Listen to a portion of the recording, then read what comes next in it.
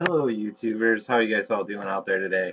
I am coming up with another video here. I definitely wanted to come up with an extra video. I know I took a couple days off there, and I apologize about that. But we did create an excellent team last night, or I should say, at the wee hours of the morning. I really enjoyed the team that we ended up creating. I'm going to do another legendary one just because of that. I still have not gotten anywhere near a top 10 pick, so I'm kind of having to create what I can. But again, yesterday worked out great. I'm hoping that we have similar success today, but with a much nicer pick in the draft. That's what I'm hoping for. Let's go ahead and remember that every time I do this, I make sure that I don't know where I'm picking from. I don't want to know. Um, Okay, there. I like to do Serpentine to make it more, to make it fair. I turn injuries off because I typically use GM mode more than anything else. I always close my eyes when we pick teams. All right, and this time we're Memphis. All right, so let's go ahead and let's see where we get our pick in the draft. Um, and that'll really determine what we can do here. All right, so now we do have some decisions. I could take Kawhi. There's Oscar Robinson, but that's at 32 years old, but I still may do that. Allen Iverson is always tempting, and then obviously Dr. J, or Kevin Durant, or Westbrook, or Jerry West. So these are all really good players. I typically shy away from Gary Payton just because I've always looked at him as a great defensive player, but I don't know that I'd want him to be the number one star on my team. Kawhi, is getting to that point where he's elite. But I said that we were making a legendaries. I'm going to go ahead. I'm going to take Allen Iverson. Um, that dude just was ridiculous. He definitely is a number one scoring option on any team. let's see. Let's see who we can put with him. Um, that's interesting. I mean, if I'm going to go with old school players, I mean, this version of Jabbar that's 40 years old or Chamberlain at 35, those guys are on their way out. What I'm thinking is we go ahead and we add Walt Frazier with Allen Iverson. Um, it's going to be a ridiculously fast point guard shooting guard combination there. They're going to be able to run the floor, and I don't know if anybody can catch them. Let's see here. I typically like to go SF. If I'm going to do this, I like to get my scores in line, debate in between. You know what? Just going to do it. I'm going to go because again, I want to make a legendaries team. Let's go ahead and take James Worthy right here. I think that that'll be a good choice for us, and yeah, I think he'll be solid. So let's see here. So again, so far we have Allen Iverson, Walt Frazier, and James Worthy, which I think will be really nice. Again, we need either a center or a power forward with this pick. I'm going to go ahead and take Robert Parrish. I think. You know what? I'll go even older school than that. I think that I don't. Brad Daugherty doesn't get enough love. I'm gonna go ahead. I'll take Brad Daugherty, and then let's see what we get for our power forward. At least with Daugherty, I'll definitely be able to score the ball. Defensively, I'm a little concerned when we play some of the stronger teams or stronger centers, but we'll see what happens. Look at this. We got Dennis Rodman at 28. Cannot beat that for our starting power forward spot. Really happy with that. So again, our starting lineup is going to be Allen Iverson, Walt Frazier, James Worthy, Brad Daugherty, and Dennis Rodman. And I think that this is going to work out really, really nice. You got Biggs that can kind of get it done. He can kind of rebound, but the thing again, look at his inside game and even his mid game. He can shoot for a center. So I think we did pretty good there. I typically look for my extra big man right here, and again, I have it in Horace Grant. I'm going to go ahead. I'm going to do that. I like Horace because he can play both power forward and center. And again, he can shoot the ball. He rebounds pretty well. He has decent strength, not ridiculous, but he can definitely still get it done at least a little bit for us. Okay, so now we need to figure out what we want to put with these guys. Um, I'm a sucker for Tracy Porter being available here. I'm going to go ahead. I'm going to take Tracy Porter. I just think he's an underrated player. He can definitely knock down shots. He runs the ball fast. So even when Allen or while Frazier is on the bench, we still have a fast guy to move the ball up that can pass the ball. I'm all for that. Okay, so let's see here. Okay, so yeah, you know what? John Starks is right there. I've always been a fan of John Starks. I think you guys have seen me pick him quite a few times. I just like him as a backup shooting guard. I like the fact that he can knock down threes. He's pretty quick down the floor. He plays relatively good defense. Um, yeah, I'm a fan of John Starks. So let's see here. So yeah, either an SF or a center at this time. Um, wow, so centers have really been cleared out more than I even thought that they would be. Um, yeah, why don't we go ahead and take a Sean Elliott? I think that could be fun. Or, no, we're hurting on centers. I'm gonna go with the center first. We'll go with that Antonio Davis. A great rebounder. That's all of that. All I want him to do is play defense, clog the lane, and grab down rebounds for me, and I'm a happy guy. Let's see. And that's what I was hoping for. We still were able to get Bill Bradley. I like, especially at this spot. Again, we're trying to play with more of the old school players versus the new school players. Let's see here.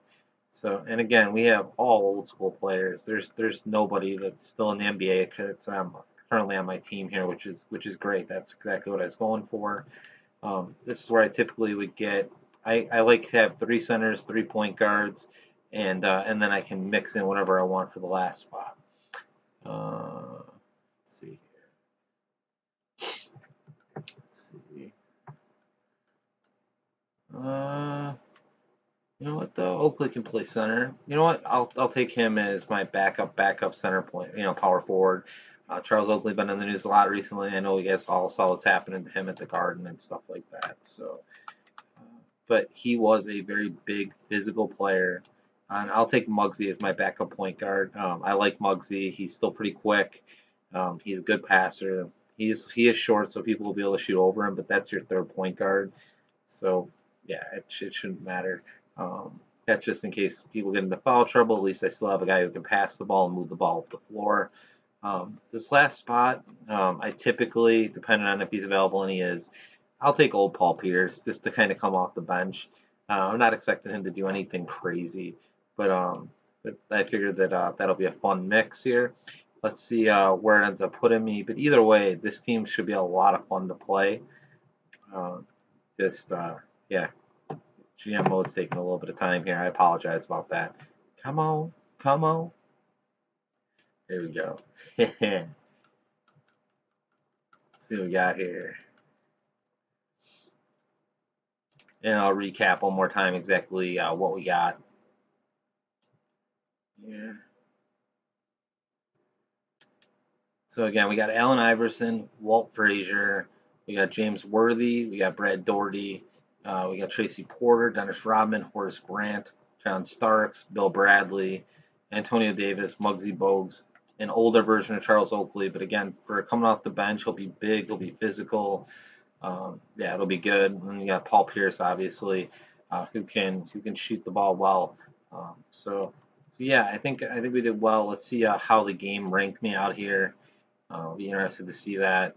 They have me fourth best overall, which is great, and that's before I've even fired coaches or done any of that stuff in GM. I'll show you an example of that. I don't do this with a lot of my videos, but I'll do it today, just because I want to kind of showcase again. If you want to get the most out of GM mode, actually you have a really good coach already here. He's just not happy. Second here. Yeah, I see no reason to fire him. He has the badges that I want. He's legendary coach. He's also got the teaching hat, so he'll develop players fast.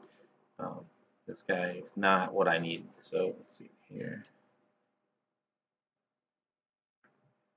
And again, I like Luke Samuel because you see that he has that teaching hat, and he's also a BM, both offensive and defensive end. So it's good. He always says that he'll only do 2 years, but you just got to put more money in front of him, and he'll sign it. He'll sign that line. You'll see. Here we go. Here we go. Here we go. All right. So now we have Luke Samuel. He's at 56. Let's get him up to an 86. Let's give him a pep talk. Come on. I'm sorry that my game's being a little buggy here. I don't know what's up with that. Come on. There we go. Oh, and I ended up only giving him a 15. Talk. 30. All right. So this guy is not very good. Let's go ahead and fire him. Again, I want to get the right people in place, even if they're not the absolute greatest. At least we get some decent people in place. 1 second here.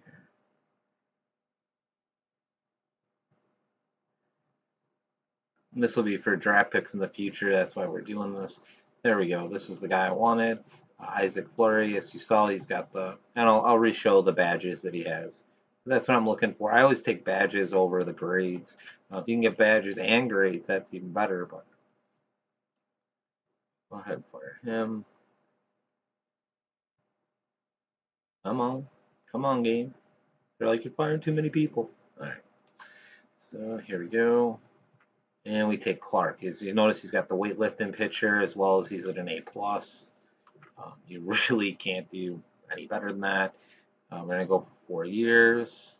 We really lock this guy in. I'll pay him a little extra because he typically only likes to do 2-year deals. Here we go. Talk. Come on. There we go. So he's at an 89. He's pretty happy. These guys are good. We'll go ahead. We'll fix these even though they don't have to be fixed. A second.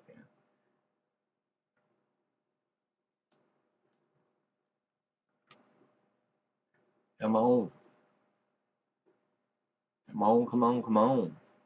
I'm going to sign. Here we go. Okay. I'll fire this dude. And I'm going to go back over the badges again that you guys should definitely be looking for when you create your teams. And I'll show you an example of why. Just a second here. Oh, good lord. Taking too long. There we go. And with this one, I want the recruiting globe. Hey, come on, come on, come on, come on, come on.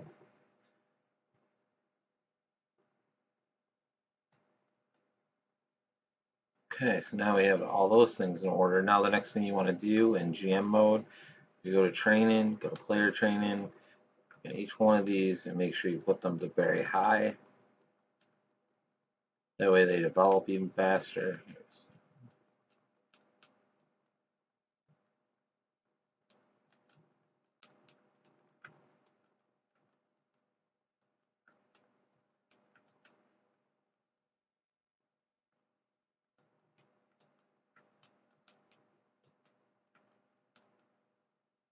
Do a double check, make sure I got everybody.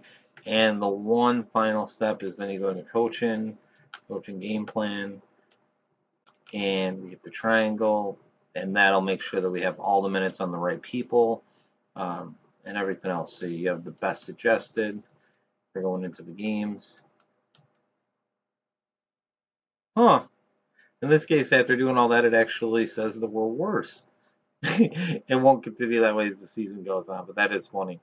But by doing everything I just did, your players will develop faster, and that way they continue to move up, and your guys will be where they need to be.